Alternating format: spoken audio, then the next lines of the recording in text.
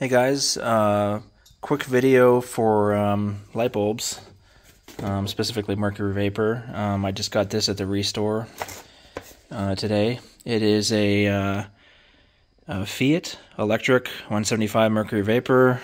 It is the deluxe coating, made in China, Feit electric company. Never heard of that brand. $2 though, you can't beat that. I'm sure a lot of people have heard of this brand, but I've only been into these lights for about a year or so now, so I'm still getting out there as far as the names go. But just wanted to show you the bulb, and here it is. I don't think it's ever been used because when I looked at the arc tube, it was clear. The construction of the bulb doesn't seem very good though, compared to the General Electric bulb. This thing has some blackening right down here where they welded it or soldered it. It is a older bulb, as you can tell. It has the glass or ceramic bottom, and the coating on it is a little uneven on the bottom. The arc tube, don't know if you can see it. It's really hard to tell, but it is in there, and it is a older bulb because the arc tube is one of those long ones. The coating on it is not that great either. It may be hard to tell on the camera, but you can actually see it's pretty thin. The phosphor coating is very thin on this. I don't know if that affects the light output or not. And here it is compared to the GE bulb. This is one of the newer GE bulbs that you can buy in the store still. It has the fatter arc tube.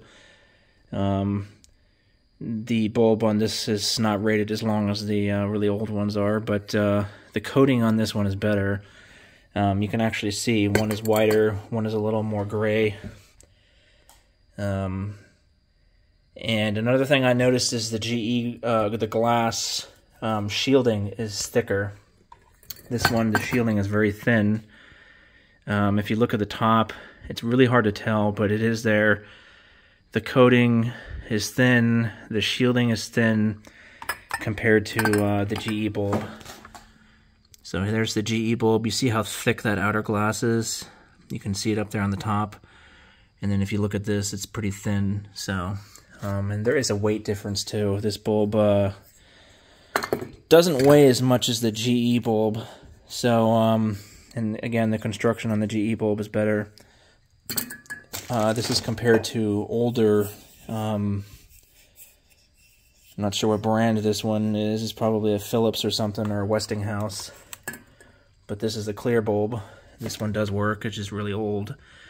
And interestingly enough, is this Westinghouse bulb is lighter than both of these, so I'm not sure why that is. But anyway, I don't have a fixture to plug this in because I'm using them all right now outside. So, but I thought I'd make a video showing you this Feit